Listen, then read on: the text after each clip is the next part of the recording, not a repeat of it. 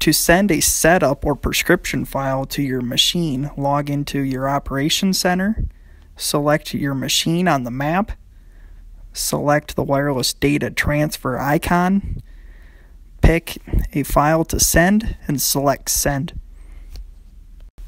To import the sent file to the 4600 display, select Menu and System, File Manager, and select Import from Received Files.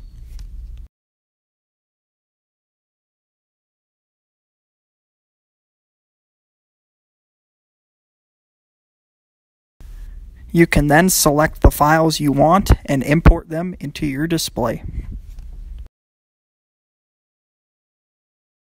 The required components are a 2630 or Gen 4 display, Ethernet cable, 4G MTG, JD-Link Connect subscription, Operations Center account, and an internet-connected computer or mobile device.